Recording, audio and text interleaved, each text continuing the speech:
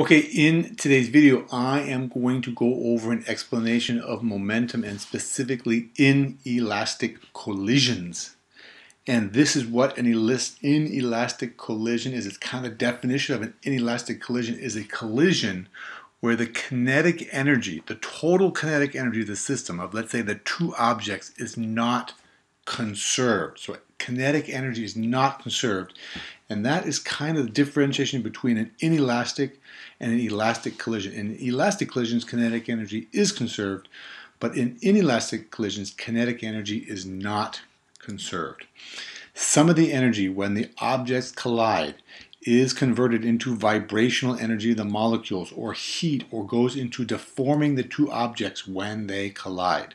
So some of the energy is converted into other forms of energy, and that means the final kinetic energy is less than the initial kinetic energy, but the total energy of the system is conserved. You have to conserve energy, but the kinetic energy is not conserved. But, of course, momentum is conserved. In all collisions, whether they're elastic or inelastic, momentum is conserved. All right. Now, there are two kinds, just a little more detail here, two kinds of inelastic collisions. There's perfectly inelastic and partially inelastic. What's the difference?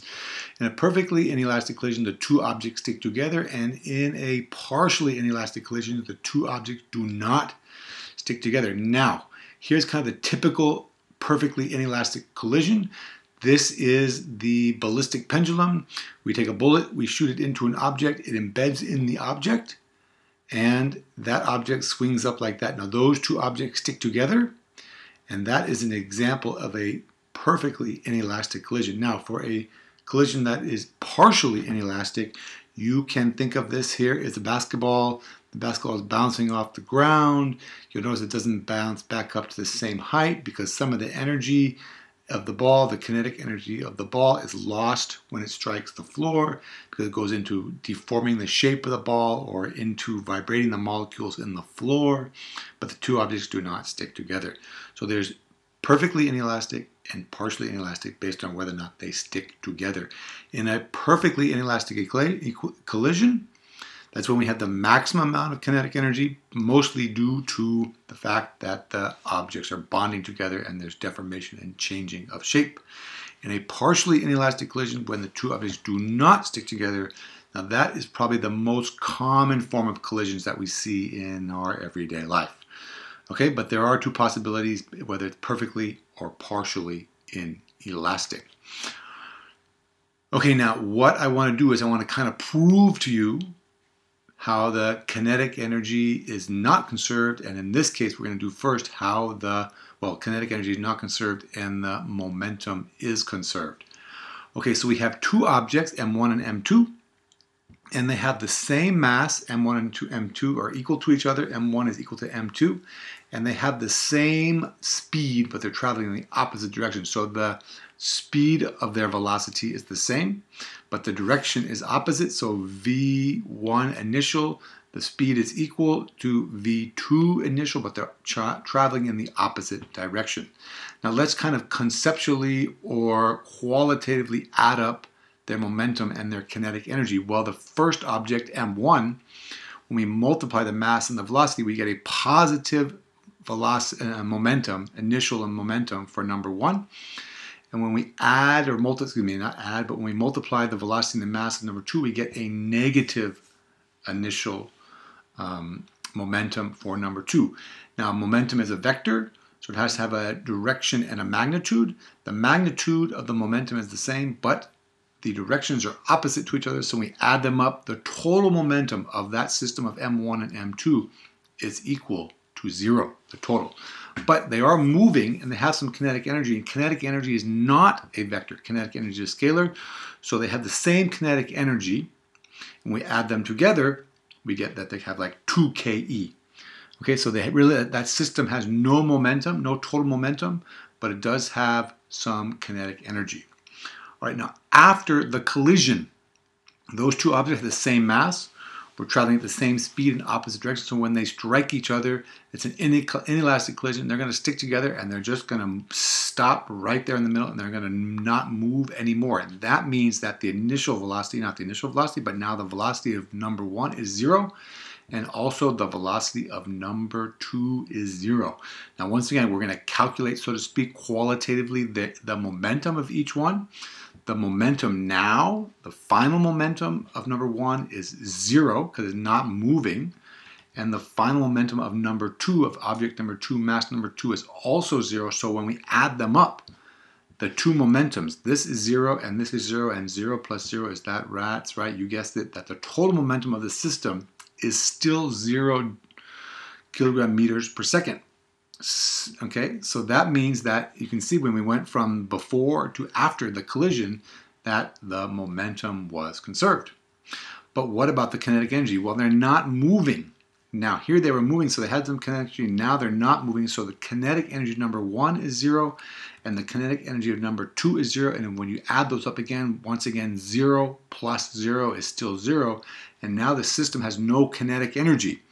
You see, we went from some kinetic energy to no kinetic energy, so we did not conserve kinetic energy. Okay, now I think that's kind of the best, maybe the easiest, the most simplest, kind of straightforward way to show you that in kind of a non-mathematical way without doing a bunch of calculations, to show you that momentum is conserved, 0 and 0, but the kinetic energy is not conserved because we had some kinetic energy, and here we have no kinetic energy. All right, now we're going to now talk a little bit about the kind of a simple equation, or the kind of how we derive the equation for the most common form of an inelastic collision. And the most common example you'll see, the kind of very simple way we start, is we have one object that's moving with some initial velocity, and we have another object, and they're going to collide into each other because M2 is not moving. Now they're going to stick together because it's an inelastic collision, and that means they're going to be stick together like M1 and M2 is stick together, and they're going to be moving off with some final velocity, and the velocity of both those objects is the same because they're stuck together like one object. Now they have one velocity. So an object is moving, collides with an object that's not moving, and then they move off together. And we're going to show you, but while we know now that momentum is conserved, so we're going to use our conservational momentum and our momentum equation. The momentum is the mass times the velocity, and we're going to sum up the momentum before the collision, and that would be the mass of 1 times the initial velocity of 1, because momentum is mass times velocity, plus the mass of 2 times the initial velocity of number 2. That's the momentum, the total momentum before the collision. Because we have conservation momentum, we can set that equal to the final momentum after the collision. Now you see I have M1 plus M2 times the final velocity. Now those two objects are now stuck together, so we have the total mass and a single velocity. Okay? Now the most common thing you're going to be asked to find, or kind of the simplest, or maybe the first thing you'll usually be asked to find, is what is the final velocity after the collision. You'll be given the two masses, you'll be given this velocity, you know the two masses still, and now you want to know what's the velocity when they move off together. So now we're just going to solve for the final velocity. We're going to solve for the final velocity by dividing by M1 plus M2. So that means that M1 times V1 initial plus M2 times V2 initial, that's simply this term over here, divided by the sum of the two masses is equal to the final velocity. Now, this is kind of an overall equation, kind of a general equation we can use to find the final velocity. If, like in this case, we have one object, the second object is not moving, that means that this term is going to be 0 because the initial velocity number 2 is 0, 0 times the mass is 0, and that means if we have a situation where one of the objects is not moving, then this is kind of the general equation that we can use. Okay, this equation and this equation are kind of the same equation. We just eliminated this term because V2 is at rest before the collision. And then it's a little bit interesting to see, I can pull this term out, the velocity initial of number 1, and you can see that the final velocity is really the ratio of the mass of number 1 divided by the sum of the two masses times the initial velocity of number 1. Okay, so this equation is really good for whether both objects are moving or not.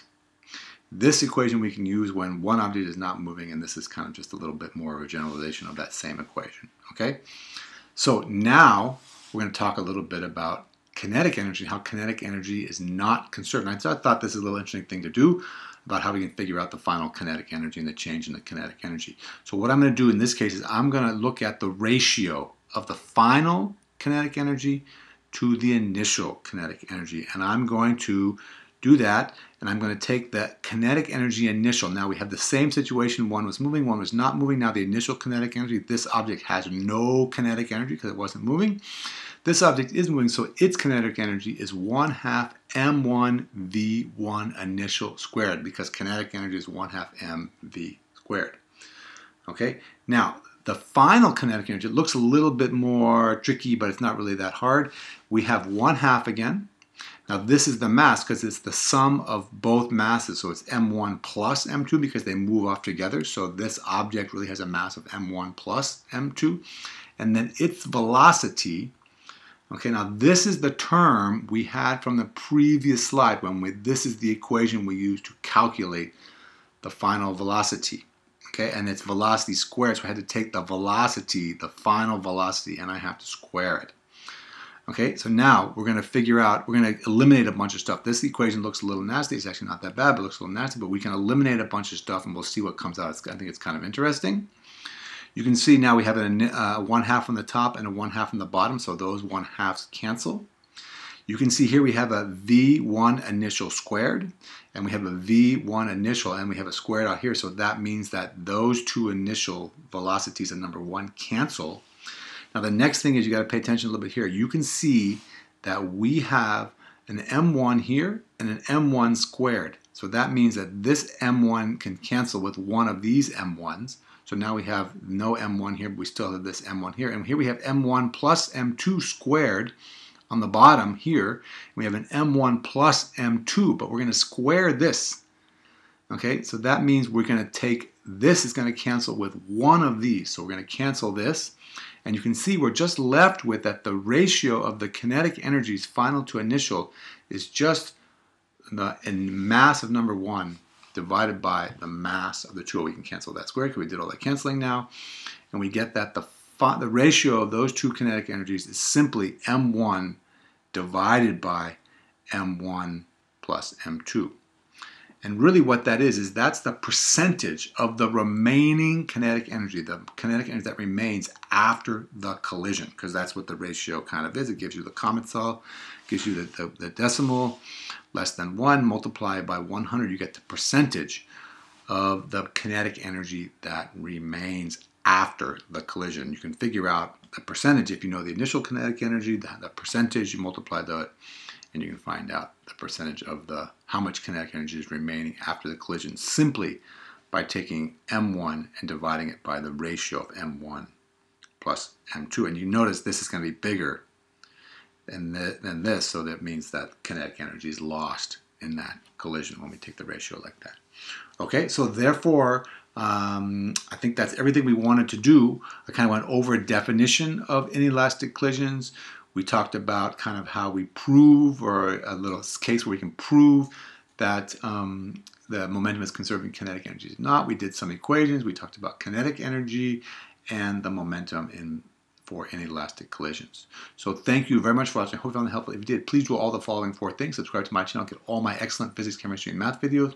Give me a thumbs up for this video. Leave me a nice positive comment in the comment section below. And don't forget, sharing is caring. Share this video with all your friends. Show them how much you care.